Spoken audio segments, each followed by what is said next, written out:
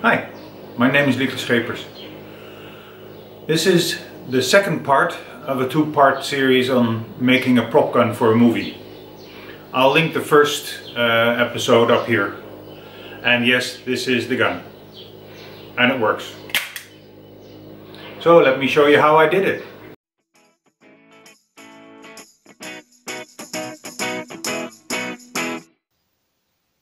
Yeah, let's see if we can get this puppy together. First we need to install the injection lever. Almost forgot that last time I built the prototype. Glasses.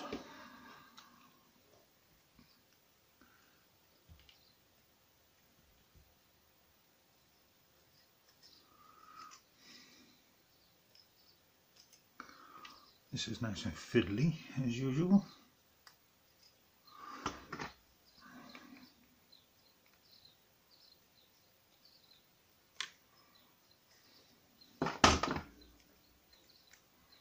So that goes in there and then kicks it out. Okay, now, oh yeah, last night I glued a nice piece of aluminium in here. This is still aluminium that my dad used to make a hi-fi piece of hi-fi furniture when I was 15 or something, and I still have that stuff. I love how sometimes things just have history, you know, and they have meaning.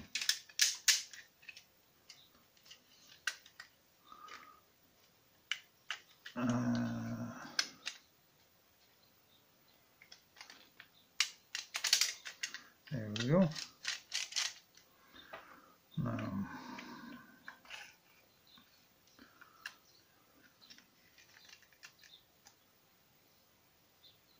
Rotate, locked in. Okay. Now, see, this is the mechanism. If I pull this back, you'll see the lever being slammed. That's how that little piece of stuff works. Oh yeah, need to put a little bit of lube on here. This is nice thick silicone lube, also used in RC cars in the differentials. 10K lube it's called, this one. But it's just perfect for lubricating this piston and also for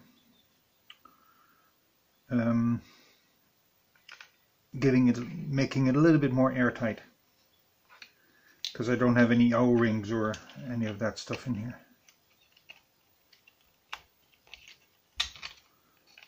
Okay.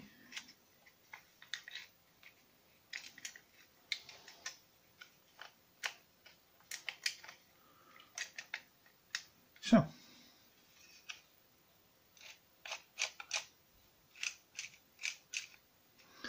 That works.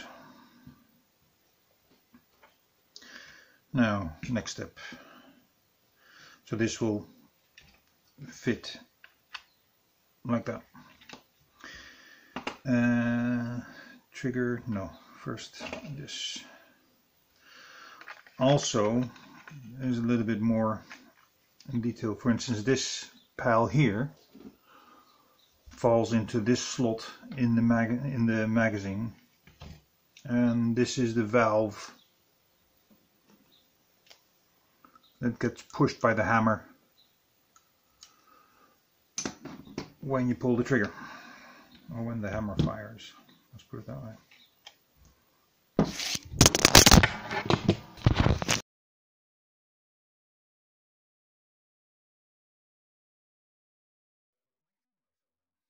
Anyway, so this goes in here, and then these little screws fix it into position.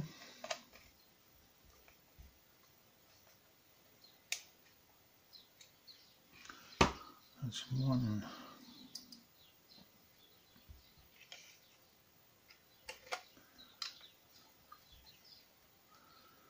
Two. Now we can do the trigger mechanism.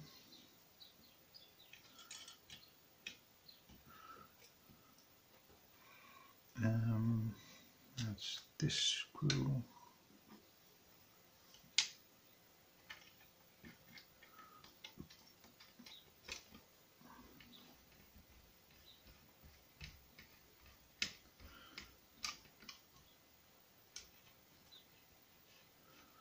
Loose enough so that it moves. I think I'll put some Loctite once we go into shooting mode. I'll put some Loctite in the screws so that they don't undo.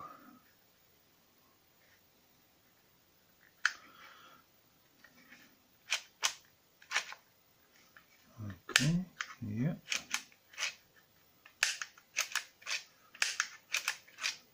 Seems to work. So this will slide in here, and you can see it hits the valve.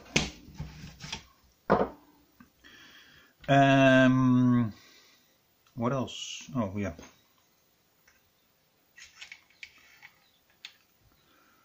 I'm thinking that this will probably have to be glued in here, but for now let's just give it a try. Without any glue. I'm hoping that it will clamp because there's a hole here as well. I designed it to clamp, but yeah.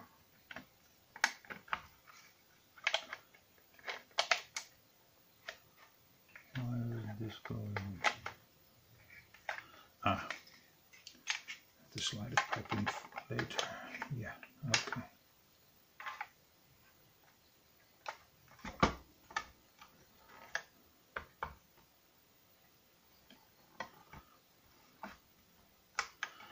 This doesn't work.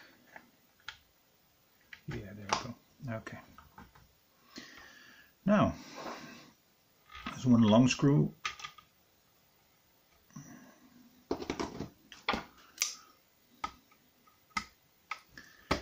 That goes through all the parts into the other half, just to clamp it again. And then these short ones.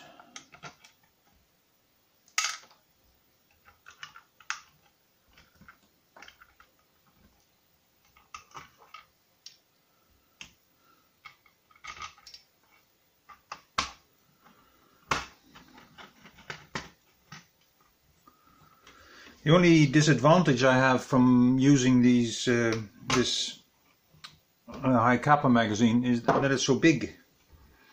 So the handle got a little bit bigger than I wanted. But also that means that every if I'm going to make a machine gun or whatever like that, I still need to have that magazine somewhere in, and I wish I could find something like this with the valve and so forth and the exhaust, but then in a round shape so I can build it into smaller things. You know what? It's done.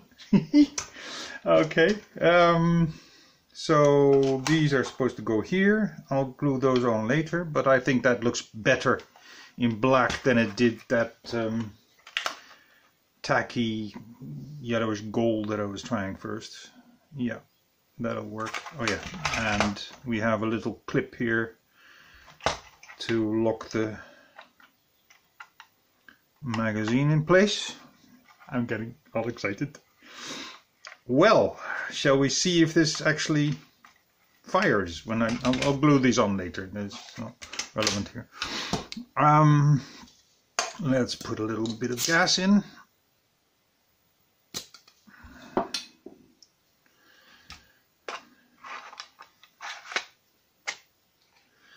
Slide it in and lock it.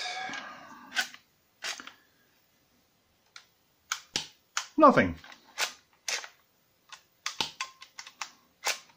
I don't think there's enough gas in there.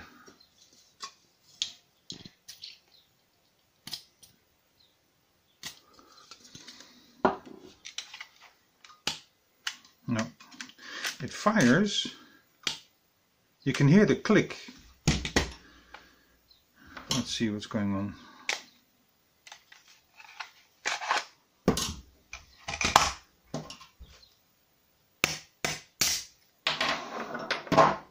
For some reason it doesn't fire deep enough.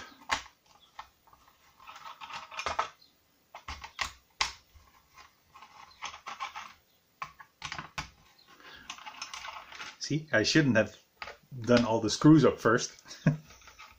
Because then you know that a thing is not going to work once you do all the screws first. Yeah. Take that thing out first.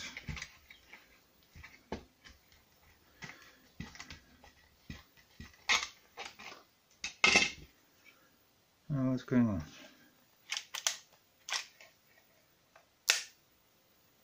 Seems to work fine. I think I know. I'll be right back. Yes, okay.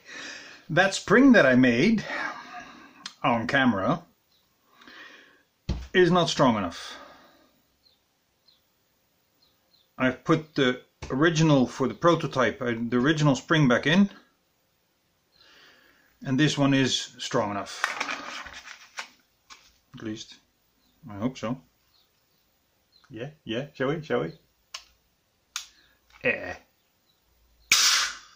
Yes, it is. Okay.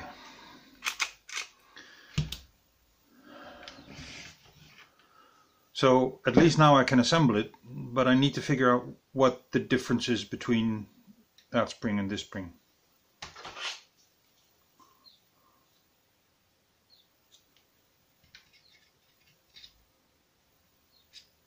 It's the same wire.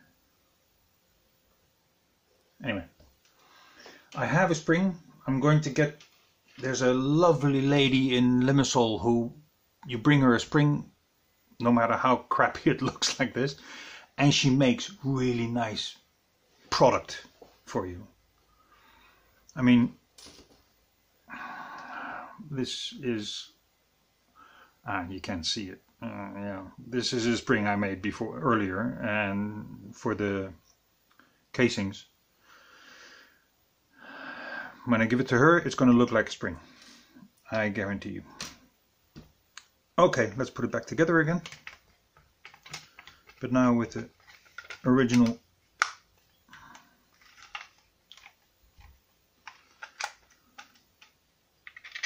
spring, let's not forget this.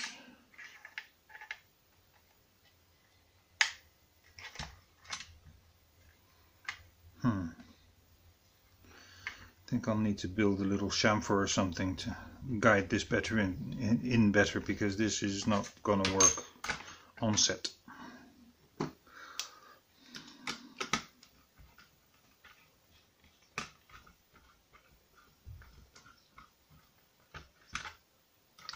I'm doing it again. I'm putting in all the screws. I'm tightening all the screws. You want to bet that now it doesn't work? There's some other reason why it's not going to work. I'm pretty sure. Charge it up.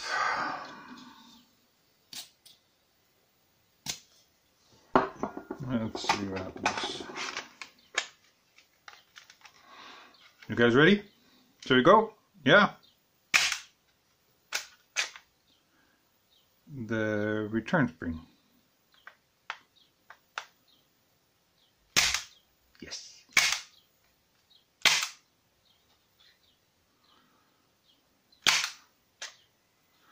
Okay, it needs to slide a little bit more. Ooh, can already see scratches coming here, so I need to file that down. I got this fantastic little file set from Raro model thing in Germany. These are, I love these kind of tiny little things. They're absolutely beautiful. And they work as well. Well, how does a file not work? Of course they work. Shall we try loading a cartridge? Backwards, you silly idiot. Almost said a bad word there.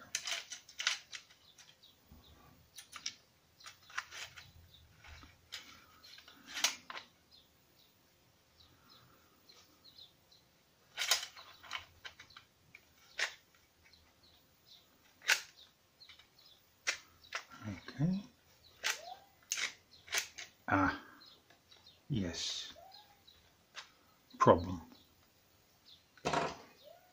Casing won't slide in. Why not? Where's my glasses? Ah, okay. Don't know if you can see it, but the lever for the ejection sits in the way. Let's fake it, shall we?